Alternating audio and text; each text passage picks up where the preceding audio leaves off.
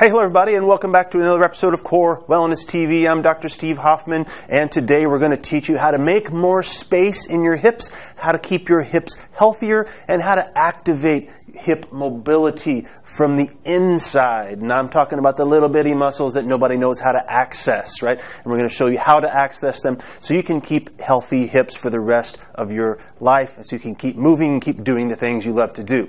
And every episode of Core Wellness TV, I do them free. There's over 200 of them on YouTube, are sponsored by the Core Wellness Institute training course to reverse crossed posture syndrome, which is the unhealthy postural distortion we get into with stress and unhealthy aging. It's classic, it's predictable, but more importantly, it's reversible by reducing your mindset stress, by reducing your physical posture stress, and by reducing your nutritional stress as well. So these three pillars are always addressed, and we show you how you can reverse this unhealthy pattern of unhealthy aging, and you can get information on that at reversecpsnow.com. And there is always a 30-day trial available for you there. If it resonates with you, great. If not, that's fine too. All right, on to today's episode. So we have a pelvis here, okay? Now, very important to understand.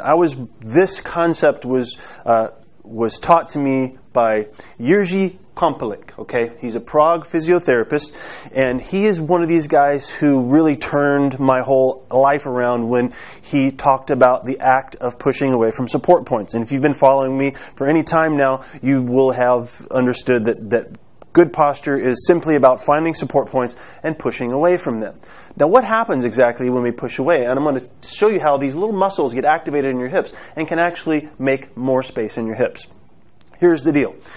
We have small muscles on the inside of our, so here's our, of course, our hip joint, and this is the ball, and this is the socket, right?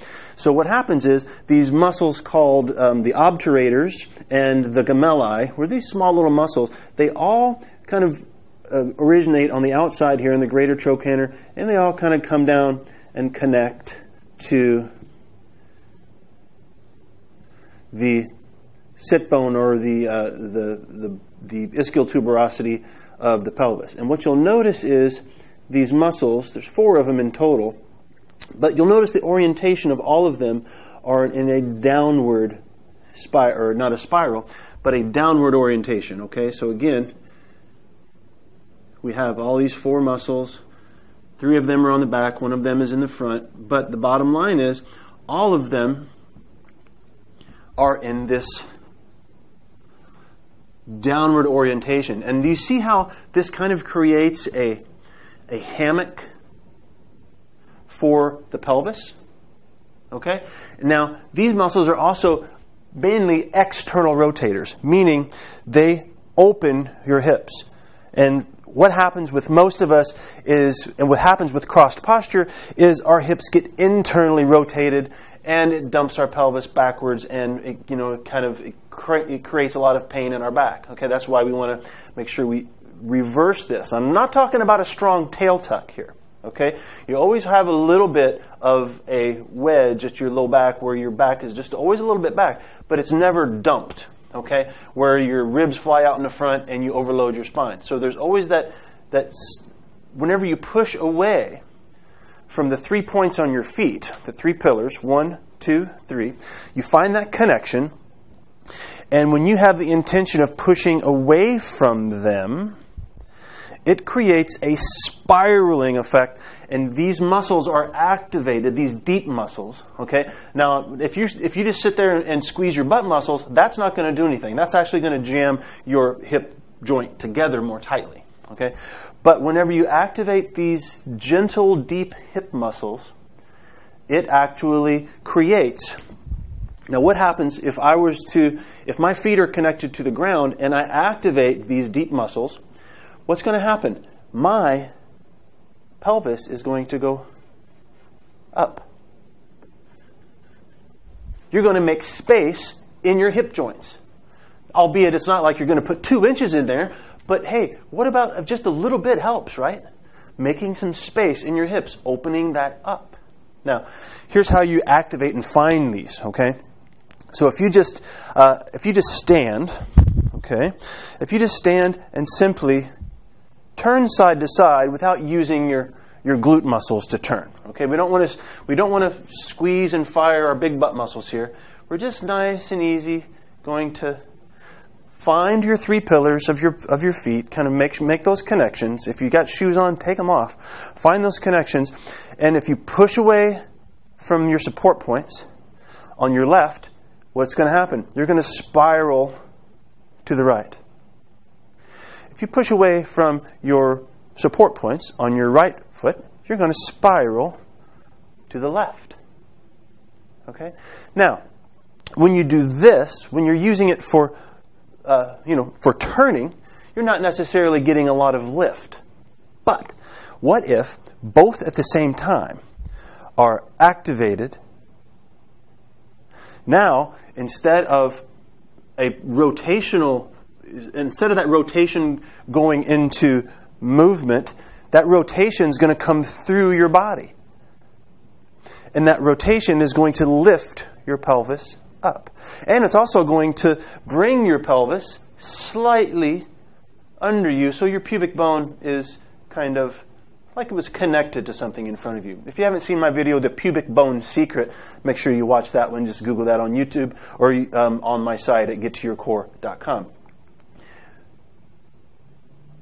Pubic bone comes forward, spiraling up, and I want you to get that feeling of what that feels like. But if you find yourself butt gripping, then you're losing it. And that's what most people do, is they overuse the big muscles, and that's also why my theory is, and that's why on the Piriformis stretch for back pain and sciatica, my viral YouTube video that I have out there, the piriformis is here, which is also an external rotator. Okay? And a lot of times we overuse our piriformis in external rotation because these guys, I believe, aren't working good enough or well enough. All right? So when you activate this, then you have that nice, easy, open, floaty feeling in your hips. Okay? So that's how you do it. And actually I use this every day in my office to check for proper rotation. I have people lay back on their backs. Okay, imagine these are our hips. Okay? And so I'm laying up here. This is the hip joint and these are the feet. I have people go out, turn out, and come back. And when they turn out, their leg should come back long. Why? Because if I'm not against the ground, so instead of the pelvis going up, if your feet aren't on the ground, if your pelvis is the base and you turn out, this leg is going to go longer, right? But if this is the base, then the energy is going to go up, right? So we turn out, and we turn out, should come back long. Good. Okay, Mrs. Jones, that's great. Let's turn out over here. And it comes back short. Uh-oh, Mrs. Jones, your left hip is not externally rotating like it should. We need to fix that. And a lot of times, people in the opposite, and I learned this from Vladimir Janda in person, the father of muscle and balance, when he came to the United States to teach from Prague. He said that it's extremely common to always check, and this has rang true for me so many times, if the opposite sacroiliac joint is messed up, or it's having pain, or it's not moving, or whatnot, the opposite SI joint is having trouble, look to the opposite hip. So usually when I do my SI joint tests, I'll look and say, well, let's fix that hip first. Let's get some rotation back into that hip. What do? So what happens is I'll have them, when they're laying on the table, I can't lay down here, but they're laying on the table with their feet up, and I'll have them push out into my hand, and I'll push back in while they're pushing out. I'm basically just reawakening those external rotators. Sometimes they've just gone to sleep. They've gone offline, right? So we reawaken them, switch them back on so the brain feels them working like they're supposed to. And then I recheck the SI joint, and it's fine. So it wasn't an SI joint problem. It was a hip problem. Okay? So anyway, these are just some very important aspects of why you have to make sure that your deep hip rotators are working. Why else? Because whenever you take a step, every time you take a step forward like this, okay? I don't want to get too far out of the camera. You take a step forward. Whenever you push away from your support points, that is what gives you your forward propulsion. That spiral that comes through your body. When you push away, you're sending a spiral through your body that gives you forward propulsion, right? And most of us end up walking, and we don't use our hip rotators because we're pulling ourselves along versus being upright and pushing ourselves along. Make sense? So that's the take home for today, guys. Find your support points and feel, just play around with that. Try to find that spiral. Find that deep inner spiral. And it's really deep. If you're working too hard, you're not going to find it. That was my problem. I didn't really get this. I took a whole 12 hours from Yirji, and I didn't get it until the way home in the car. Because I was just working too hard. I was squeezing my butt and trying. He said, no. Your stability is not weak in the muscles. Your stability is weak in the mind. So it was all about the thought and intention of pushing away.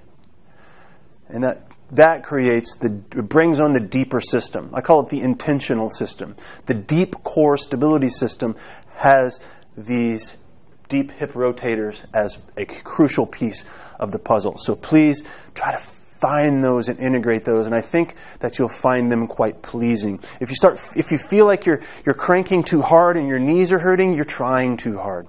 Get your support points, gently push straight away from those support points, and your internal spiral and these deep hip muscles will come on. You'll make more space in your hips, and everything will be happier. So that is it for the day, guys. If you are watching this on YouTube and you want to communicate with me or ask a question or make a comment, please do that at the blog at gettoyourcore.com from the description box down below, and that's where that is. And again, we hope to see you inside the Core Wellness Institute someday, and we can go deeper and farther into your training. We'll see you next time. Bye-bye.